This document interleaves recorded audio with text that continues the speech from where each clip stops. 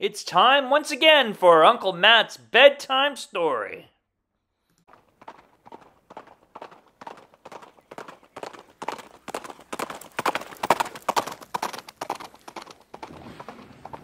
Hello everybody, it's Uncle Matt and I'm here to read you another bedtime story. And tonight's bedtime story is called, you might have heard it, Crankee Doodle.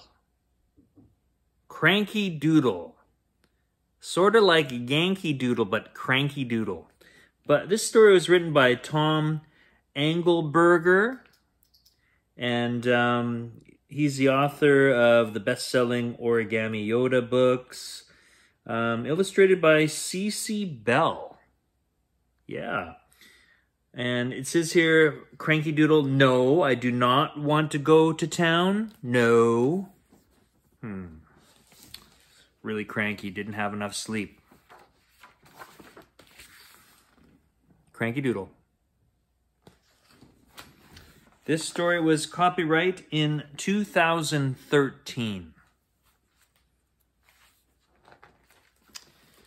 Here we go. I'm bored.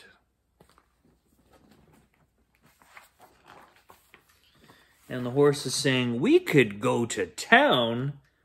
And Crankee Doodle saying, town? No way. I hate going to town. There are too many people in town. They all run around in a hurry and ring bells and eat pies. And then they yell at each other to stop running around ringing bells and eating pies. There is nothing good to do in town. Why would I want to go to town? Good question. The horse goes, we could go shopping. And then Crankee Doodle goes, shopping? I hate shopping. I have too much stuff already. It's all junk. They don't make stuff like they used to. It falls apart as soon as you get it home. Oh. We could go shopping. Shopping? I hate shopping. I hate too much stuff.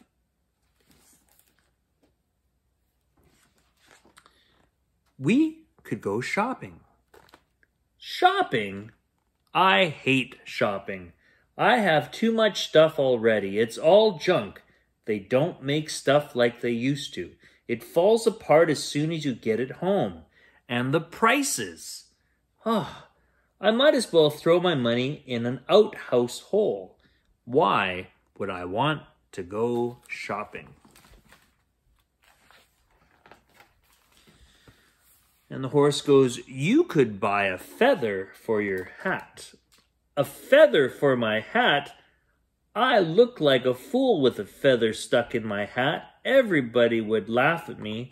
In the name of General George Washington, why would I want to put a feather in my hat?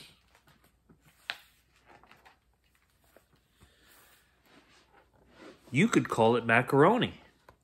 Call what macaroni? Your hat with a feather in it. First of all, why would I want to call my hat macaroni? I don't want to call my hat anything. It's just a hat. Second of all, why would putting a feather in my hat turn it into macaroni? It would still be a hat, not macaroni. Look at this hat. Does it look almost like macaroni to you? I don't care how many feathers you put in it. It's still just a hat. And besides, I don't even like macaroni. Macaroni is just another word for fancy. Says you, that's the silliest thing I have ever heard. Macaroni isn't fancy, it's macaroni. You know what's fancy? Lasagna. Lasagna is fancy. Lasagna has all those little ripples in it, and then it gets baked with cheese and tomatoes and vegetables. Then you eat it with some garlic bread. Now that's fancy.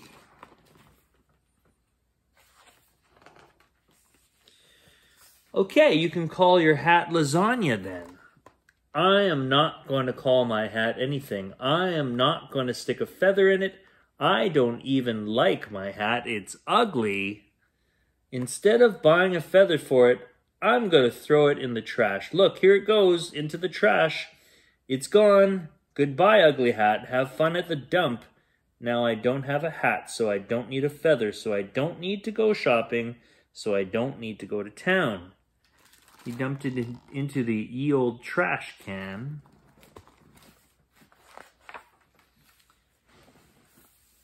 You could buy a new hat. Confound it, Pony, are you trying to drive me crazy? How can I make myself more clear? I do not want to go to town. I do not want a new hat. I do not want macaroni. I do not want a feather. I do not want any other clothing, any other pasta, or any other parts of a bird.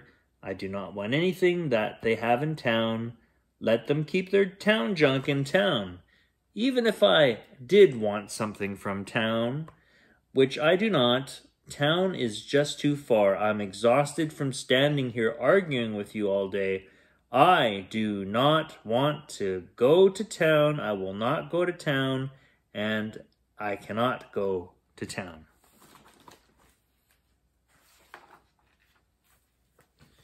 Oh, please, I could give you a ride. No way, you smell terrible.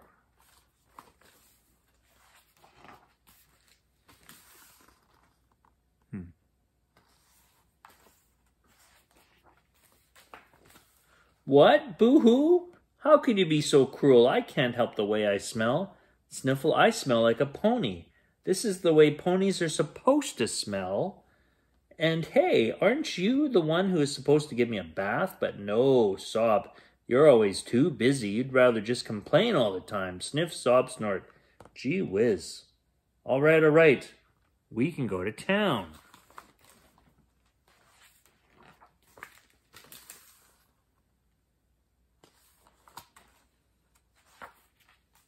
Oh boy, that's how they go to town.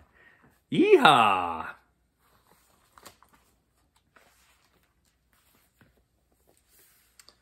Nice hat. Thanks, pal. The end. Wow. Interesting. There is a little bit of something here. An afterword, let's call it. Oh my golly, the story behind the real song Yankee Doodle is just so fabulously exciting. It all started over 200 years ago, wow, before America had won the Revolutionary War and became a free country. It was so long ago that now no one knows exactly who wrote the song. It may have been an Englishman who was making fun of the Americans, or it may have been an American colonist with a crazy sense of humor. First, they would sing, Yankee Doodle went to town a-riding on a pony. That's me, I'm a pony. You know, back then they didn't have cars, so the fastest way to get to town was a horse or pony. That's me, I'm fast. Then they would sing, stuck a feather in his hat and call it macaroni. Macaroni really did mean fancy, but I think the real reason they say it because it rhymes with pony.